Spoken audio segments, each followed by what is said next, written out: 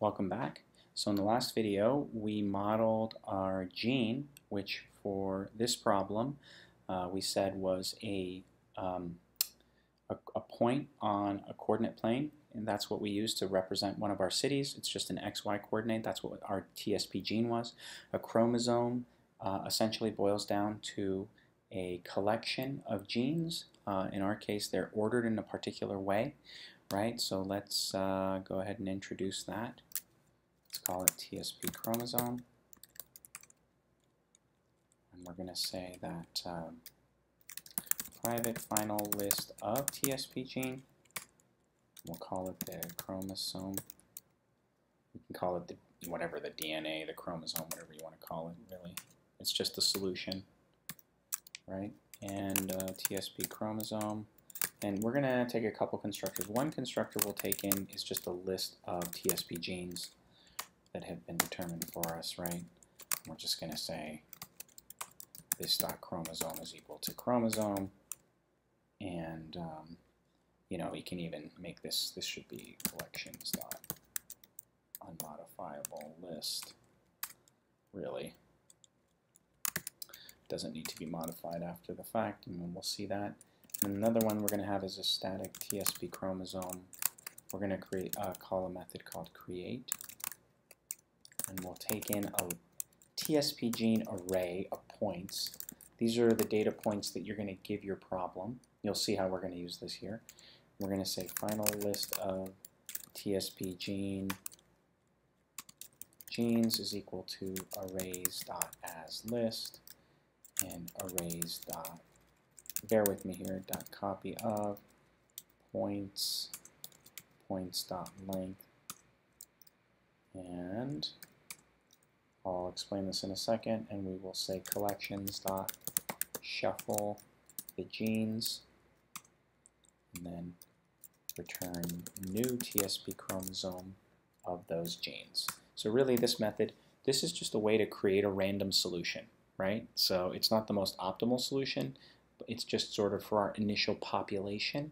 We're going to take the data points that we're given, maybe from a file or some other location. They're going to come in as an array of points, or excuse me, as an array of TSP genes. They're going to be all of our points, and all we're going to do is copy them into another array that we put into a list so as not to modify the original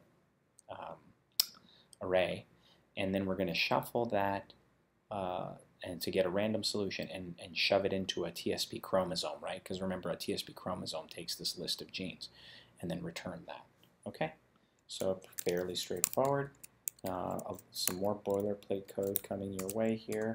I'm going to write this should be pretty straightforward. Final string builder is equal to new string builder. We're just going to create the toString method here really quickly for final TSP gene in the this.chromosome. We're just going to say builder.append gene.toString, and we're going to say append also with that, and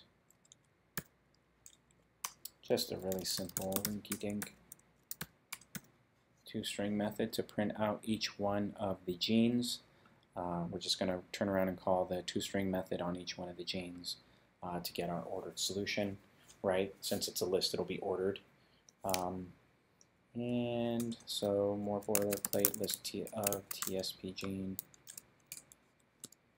get chromosome, turn this dot chromosome. Now let's start to introduce some interesting methods. Double calculate distance. This is our fitness function, really. We're going to say double total is equal to 0 dot. And if you profile your application, you'll notice that your program's going to spend most of its time in this method. In I equals 0, I less than this dot chromosome dot size minus 1, I plus plus. So we're going to go through and we're going to say total plus equals this dot chromosome dot get of I dot distance. We're going to compute the distance between this gene, and this dot chromosome dot get I plus 1, its neighbor, right? And we're just going to say return total, right? That's going to return the distance traversed between all of the genes in our chromosome. And the only other things that we need to do here are we're going to have a method called that's going to return a TSP chromosome array. It's only going to have 2 elements in it.